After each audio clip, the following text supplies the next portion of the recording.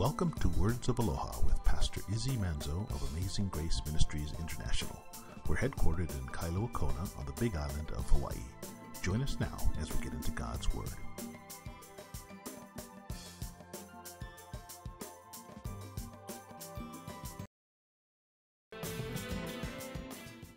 Father in heaven, we thank you for this day, and we just pray that as we open up your word, Lord, that it would be real and living, Lord, and help us to apply these truths to our life, Lord, that we can walk changed, and not just changed on Sundays, but Sunday through Saturday, and it's back to Sunday again, Lord. Just help us to walk with you. We ask that now in Jesus' name, and all God's people said, Amen. All right. Thank you, Sunday Aaron. school over there. Yeah, for the guys that want to go to Sunday school, follow Aaron over to that yonder spot. It's tough having church on a beach, you know. The kids hate it. They just... Can you imagine? I mean, does anyone else here grow up going to not church on a beach, like in a building, and you had to go inside and sit in a little room and color little pictures of fish and things God made? Our kids don't do that. They go and look at the real fish in the tide pool there and in the keiki pond and have to, you know, have the coolest Sunday school. I remember when Auntie Lorena was doing Sunday school, and I'm up here teaching the word, and I look over, and all the kids are standing up to their ankles in the water over there with binoculars, and they're all like this, looking, whoa, ah, ooh, ooh. And I had to go try it afterwards because they were looking at these little peppermint candy-looking shrimp. They're red and white striped, and they're banded coral shrimp, and they were looking through binoculars, and they look like lobsters, you know, when you got these binoculars and you're only this far away. And she was like this, and she's so knowledgeable about all the little interactions and the ways that the creatures live in the ocean, you know. And so she's teaching them a full-out biology lesson at Sunday school, and they're digging it, you know. And I'm like, what a creative Sunday school teacher to say, the Bible says all of creation declares how great our Creator is. It all testifies of His handiwork, the psalmist said. So we have the Lord's creation all around us. You might even see some dolphins jump behind me while we're doing the study. That's just God showing off His living wallpaper for you this morning. And for that, it makes me feel closer to God. I think if Jesus was here on earth today, this would be like His kind of setup. You know, I've been to Israel, seen where He taught like at the lakeside on the side of a mountain. He'd bring His disciples to a little oasis called Caesarea Philippi in the desert. There's this little natural spring of water that oozes out from a rock, and it doesn't even gush. It just like gently flows out, and it's so peaceful there. And it's all desert all around except this one green little lush area. That's where He brought the disciples and said, "Who do men say that I am?" And they said, "Oh, some say you're, you know, a prophet, or you know, one of the Old Testament guys back from the dead or something." And he turned and he said, "Well, who do you say that I am?" To Peter. And Peter said, "What? You're the Messiah. You're the Christ, the Savior." And he said, "Good job, Peter." Now Jesus brought them to a place what we would call like an outdoor retreat to reveal who He really was to them. You know, in the midst of that beauty of God's handiwork, He had something really important to teach them, and that was who He really was. It wasn't just a man they were following the Messiah, the one sent to save us from our sins. Now Paul, we're coming to 2 Corinthians. If you will turn with me to chapter 2, verse 12 this morning, we're going to pick up where Paul left off. He said that he's writing to the church at Corinth, the church that he founded on his second missionary journey. He stayed there for 1.5 years as the pastor, church planter, teacher. So he's writing to a crowd that he knows, and he's dealing with problems they have. He's also telling them, "I'm sorry I didn't come. It was my intention to pass by." We saw last week, he actually said, "I can't wait to see you. I want to see you on my way to Macedonia, and then on my way back, so I can get like a double blessing of visiting with you twice." And you know, when you have friends that and people in your lives that you have sown into their lives in the ministry and vice versa, and you have encouraged each other, it's, you know, I can hear like his heart saying, "I can't wait that I could come see you guys on the way and on the way back. And he wrote them, and he said, now some people are saying that with me, yes is not yes and no is not no because I didn't come. He said, well, today we're going to see why he didn't come, because he's going to explain it to him. He doesn't want, he said, look, that's not the case. God just had a different plan. And we always have to leave room for this, that God might have a different plan than we intended or what we were going to do. So Paul, verse 12, tells them now the details, why he didn't come to them for that double blessing going both ways. He said, when I came to Troas for the gospel of Christ, he said, when there was a door that was open for me in the Lord, he saw God open. You ever felt like God opened a door for you to walk through in ministry? Like this is a divine appointment. The Lord just said, I'm sending you there.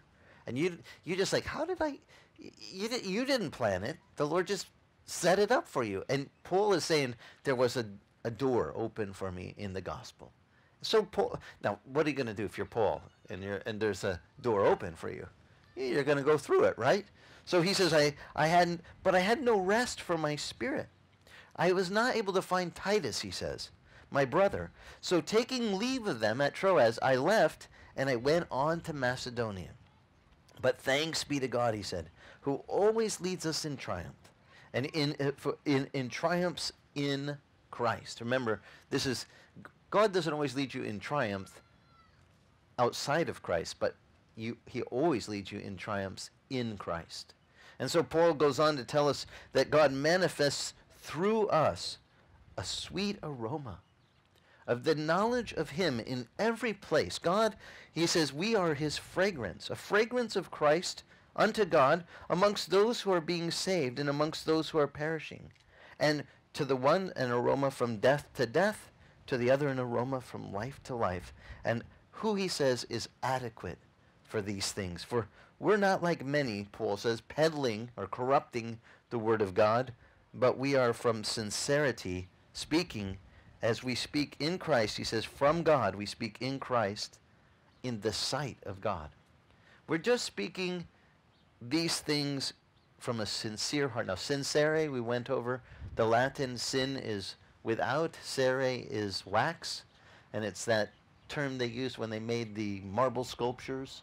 You know, the craftsman is chiseling the little bust of the guy, Caesar or whatever, and if he, you know, marble's brittle. You hit it just right and pink, you know, they'd be carving away and the nose would pop off. And so the artisans would take wax, mix it with a little marble dust, and then smush the nose back on in place and patch in the holes, and then sell the thing real quick while it's cool in the morning. Because over there, and if you've been to that region, you know it gets really warm in the summer days. And what would happen is if the thing was not, if it was made with wax, consere instead of sincere, without wax, then as soon as the heat's come on, what's going to happen to the statue? Your nose is going to fall off. I mean, the thing, you know, you're a punk, you know, and you're like, that thing is not the genuine article. It's made with wax. It's a fake. And that's where we get the word sincerity from, without wax. Made the whole thing genuine stone, carved from the real thing, no, you know, patching, no filling in, no using a little wax to get by, but really done correctly. Done in genuineness. Well, Paul says we've been preaching in genuineness the gospel of Christ. And we speak, he says, these words that we speak in Christ, we speak them in the sight of God. Now, this is something that I wish I could teach every person, that to pay attention to what you say. Because how many of us could say, everything I say in the sight of God? By the way, if we did this, if we kept conscious that everything we are saying is being watched by God, I think it might change some things we say. You know, probably for the better. Because we would realize, he's watching, isn't he? Now, sometimes people they don't even know why, but they say things to me like, Pastor, I don't know why, but I felt like there was this presence watching over me. You know, I was going down the road, and there's a little ice on the road, and it looked dangerous, and started to slide, and I just felt this calm presence, like it's going to be okay. And do you think that was God? Well, I had pretty sure it probably wasn't a demon, but you know, There's these things where the Lord looks after us and sends his angels, even we read in the Psalms, to guard over us. Some people ask me, is there such a thing as a guardian angel? I said, I'm sure they're there. Mine's got the flat forehead from going, ay, ay, ay, here he goes again. But we'll see him when they get there. The reality is yes. I mean, even the devil twisted the scripture when Jesus was being tempted. Remember the 3 temptations? The last one, he took him up on a pinnacle, a high pinnacle, and said, cast yourself down from here. He says, and come on, if you're the Son of God, go ahead, jump. Won't his angels take charge concerning you? Won't they bear you up lest you dash your feet against a stone? Now, I find this interesting. A fallen angel is quoting the job description of an angel. Satan, by the way, is a fallen angel. And he's sitting here going, doesn't it say in the angelic handbook that the angels will bear you up lest you dash your foot against a stone? Go ahead. Chuck yourself off this high pinnacle and let the angels catch you. And what was Jesus' answer? Misquote on the handbook is what it was. He said, it's also written, thou shalt not tempt the Lord thy God, or force a test on the Lord. You're not supposed to do that. Just because his angels have their job to do, you're not supposed to give them extra. They got enough just keeping up with us, you know. And so Jesus didn't discount that the job of angels, the part that, by the way, Satan was quoting a scripture. He just left out a little bit of it. You know, he's a twister of the word. We don't want that. We want the whole word proclaimed in sincerity and spoken in the sight of God. You know, whatever we speak, hopefully we can say, look, I'm speaking this in the sight of God. That, just so you know, what I'm telling you today, I have no trouble telling you that I'm doing this in the sight of the Lord. He's watching what I'm doing. Hopefully he's inspiring every word, what will fall from my lips to be the words that you need for your faith and your heart to grow closer to him for this week. I mean, this week, we don't know what lies ahead, but he does. And he might have some cool stuff you need today from his word just to get you prepped for this upcoming week. So I hope today, as we look at this, you will...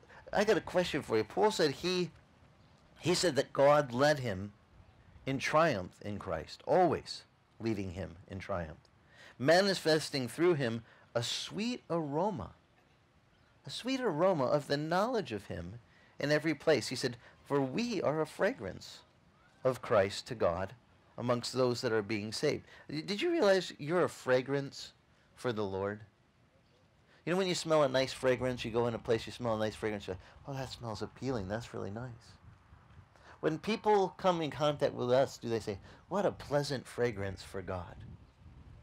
They actually can sense there's a sweet aroma about the way we are, something that distinguishes us, that makes them go, wow, there's a pleasance, something that smells, there's something sweet about the way that when they come around me. It's like God is with them. There's a presence there. That's what Paul is saying. We are that fragrance amongst men. Now, to the one, he says, we are an aroma from death to death, those that are being saved, and to those that are perishing, we're an aroma of life to life. Now, that might seem backwards to you. On your first inspection, you think, well, the guys that are believers, wouldn't we be an aroma of life to life? And that really wouldn't fit what Jesus taught us. Because Jesus taught us in John's Gospel, chapter 12, in verse 24, he said, you know, unless a seed would fall into the earth and die, it can't do what? It can't spring back to life. It will remain by itself. But anyone who wants to follow him, he said, if any man wants to come follow me, he said, you first have to be willing to lose your life. You have to let it go. There's a letting go, a dying to ourselves that we have to actually do. And it's not popular to teach. In most Christian circles, if you start off the sermon with, today we're going to talk about dying to yourself. Everyone just goes, click, we're leaving. You know, now listen to this guy. Because our whole culture says, live for yourself. Live for all the things for you. It's all about you. And when I listen to Jesus, Jesus says it's not all about us. It's all about others. It's a totally upside down principle. He goes and says, if you want to be great in my kingdom, you don't say, everybody serve me. You go instead and say what? How can I serve you? How can I serve you all? If you want to be great, he said, in my kingdom, learn to be the servant of how many? All. Now that's not American Christianity. That's not popular. Let everyone join up. We're going to be servants of all. How to serve all? Well, the first way you serve, and that you're a real fragrant aroma of God to the people around you, to the other believers, is you die daily to yourself. You don't try to live for yourself. You try to say, no, I deny myself, like Jesus said. I pick up what? My cross, and I go follow him. And that's not popular. I know that that's not in the, is that in the seeker-sensitive movement? Do they do that? The die to yourself and go follow the Lord and lay down your lives for others. And most of the I've been here for 26 years, so I have people that visit me from the mainland and tell me, oh, that's not what they're teaching over there. And I go, well, I only know what to teach, and if it isn't in this book, you're not interested, and I'm not interested in telling you. This is what you need to know. The Holy Scriptures, it says, testify everything. Hebrews chapter 9 tells us, lo, it is written of him in the whole of the scroll, or the volume of the book. This entire book is to point you to Jesus. And the reason you need to know about Jesus is because we're all sinners. And he's the Savior of sinners. He's the one that came to save us. And if I'm going to be fragrant in my aroma about Christ to other believers, I can't be the Christian who's living for himself. That's self-centered Christianity. It's all about me, me, me. But Christ wants us to be dying to ourselves and living for others. And that's what it's truly about, guys, is that we're here to just live for Christ. Die to ourselves and follow what he has for us. And Jesus said, if you want to be my follower, you want to come follow me, what did he say? Deny yourself. Pick up that cross and come follow me. I got something for you. And as you do that, it is freeing, isn't it? When you die to yourself and you go, okay, here I am, Lord. I'll just live how you want me. Whatever you want to do. You set my appointment book. Wow, things begin to happen. And those divine appointments begin to happen in your life. And you become a fragrant aroma to other believers from death to death. Now to the ones that are perishing, he says, you become a fragrant aroma of life unto life. You are the glimpse of everlasting life, whether you realize it or not. To someone who's perishing, you might be the closest thing to heaven they get to experience.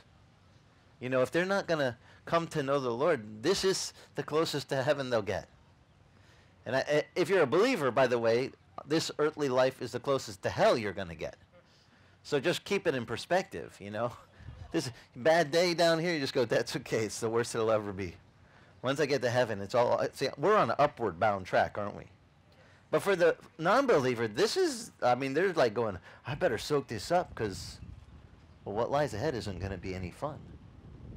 And when they come in contact with us, oh, I pray that they get an aroma of life, spiritual-led life that is living in us, breathing in us, that God is working in us, and they go, wow, that was an aroma of life.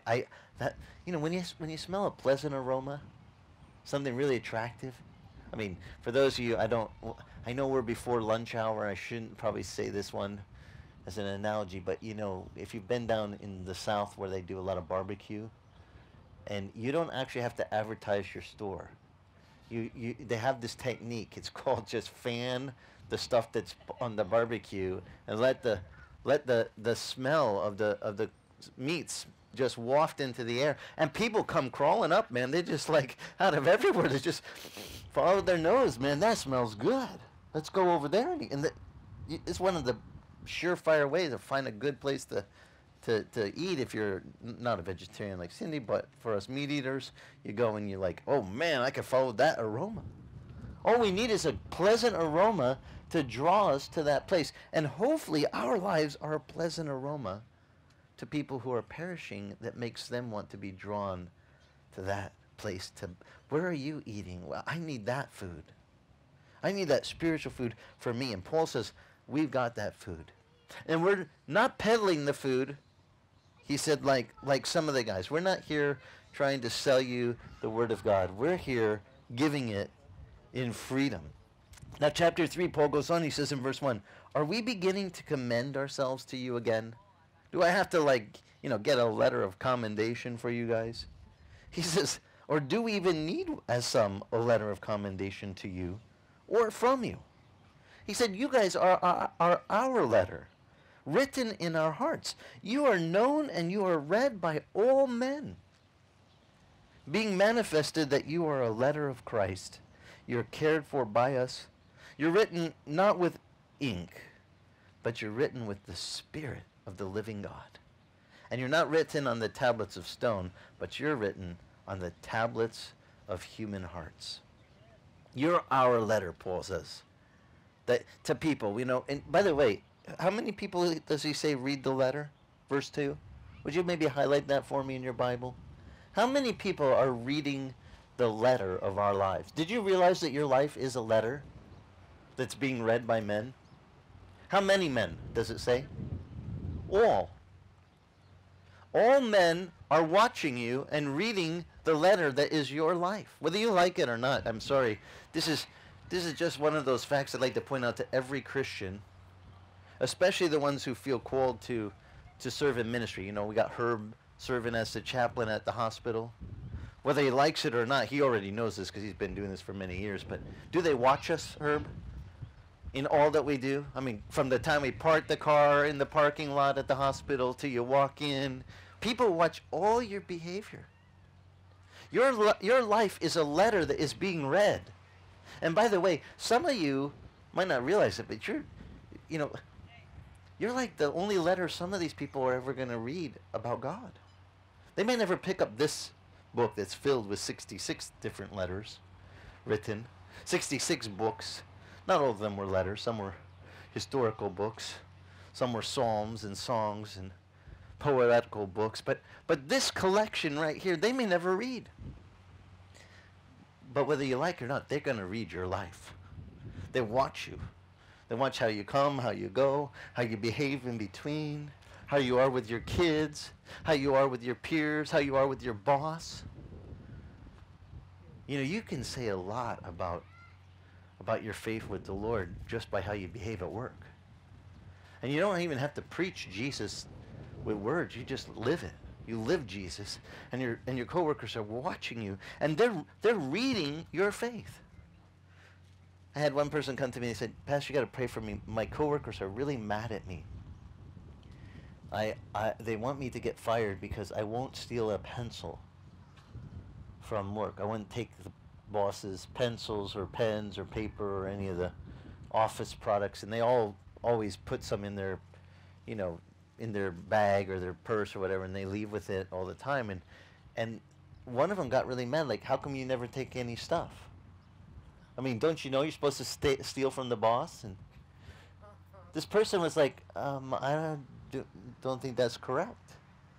That's not what I'm supposed to do. And they started an inter-office campaign of hate against this Christian because this Christian, they were convicted. Just by this Christian not stealing, they're like, well, we don't like you anymore because you're making us uncomfortable because we all steal. And he's going, well, still not going to make me do it. Your life is being read. You might not realize they're watching. Down to whether you take a pencil from work. I mean, you think, yes, they're always being read. And this is something that would be good for us to recognize. Not only everything we do can we do and say it in the sight of God, but realize you need to be able to do it and say it in front of the sight of those that you want to be a light to. Because they're watching and reading your life. And what they're reading is what is not written on paper, but written where? Paul said it, on the tablet of your heart. The Bible's very clear. Jesus says it's not what goes into a man's mouth that defiles him. See, whatever Jesus said, whatever you put in your mouth, right, goes through your stomach, through your digestive tract, and out the other end, it's gone. It's eliminated, he said. It never touches the heart. Isn't it interesting? Jesus knew the whole biology of food doesn't even touch the heart as it goes through our digestive process. He knew exactly. I mean, who taught him biology anyway? How did he know this? He said, but whatever goes into a man He says it's not the food that goes in that defiles the heart. What did he say defiles the heart? What comes out of the mouth. He said because the words what come out of this mouth, where do they originate? He said, in the heart. So if I don't get the heart clean, you can always tell what's in someone's heart really easy. And by the way, I've shared this many a time, but for you gals, the dating tip 101. You want to know what's in this guy's heart. Listen to what comes out of this. This little pie hole will reveal what's in his heart. You know, if he starts talking about all he cares about is going to the, car show or to the race or to this, or he's into whatever thing, he's going to tell you. Just listen. Out of a man's mouth flows what's in his heart. And if there's a whole bunch of garbage coming out of the mouth, you think, wow, that's like verbal vomit, some pukey sewage stuff. My wife always would correct our kids. I don't want to hear anything coming out of your mouth what comes out of this. Am I allowed to do that at church? I just realized that might not be. Well, it's just if it comes out from back here, it shouldn't come out from here. And I agree. When kids start using words that come close to sounding like what's coming out of here, this shouldn't be coming out of your mouth. But this is something that, well, you realize in the dating realm, and this goes for you guys looking at the gal, if you want to know what's in her heart, listen to what comes out of her mouth. If there's a bunch of verbal stuff that's just foul, you know what's in here now. Foul. And that needs to be changed. And don't ever be deceived and think, well, I'll fix it. Please, save me hours of counseling. And you're not going to like what I tell you anyway at the end, because I'm going to tell you you can't fix that, only Christ can. And you would have been better off not getting together with them first. Let Christ fix it first if you didn't like it. Because if you don't like it now, don't expect it to change. They come that way. If you can put up with that and Christ is at work in their lives and it's just an area he hasn't gotten to yet and you're willing to be patient for that, okay. My wife, God bless her, she waited through a lot of refining on me. I always wonder, why did she take me? But I'm glad. This is a blessing. So I can tell you that it's better that you listen to what comes out of this thing, because you'll know what's in their heart. And you, whether you realize it or not, how many of you think the letter God's writing in the tablet of your heart is a good read? For people, that helps if they could just read what was going on in my heart, that could help them. Now, I know some of you are going, wait a minute, doesn't it say the heart is desperately wicked and who can know? And yep, it does. That's why we sang Psalm 51, create in me a what? A clean heart, O God. Renew a right spirit. Make my heart a heart that is, well, written upon by your spirit. He said it's not written on with ink. It's written on by the Spirit of the living God. Do you know that the Holy Spirit, the Spirit of our living God, writes this wonderful letter on your heart? A letter that men will read. They'll see things in your life and go, wow. I share this because I know that, God has brought me a long way. I'm nowhere near where I want to be. Like Paul said, not that I have arrived, but I press on to that higher and upward call. I'm still a work in progress. You all realize that, right? You didn't come here thinking the pastor's perfect. I hope you didn't. I'll let you in for a big disappointment today. You could check with my wife on that one, but the reality is that we are works in progress. You guys know that, right? Paul wrote to the church at Philippi, for I am confident of this very thing, that he who began a good work in you will be what? Faithful to complete it. That just tells me every time I need a reminder, I'm still a work in progress. But I want to keep progressing. And I want that work that God's Spirit is doing in me to continue because, well, let me just read you this last paragraph today. We're not going to complete the whole chapter, but this part is really a great thought to end on today. It says, verse 4 says, such confidence we have through Christ towards God.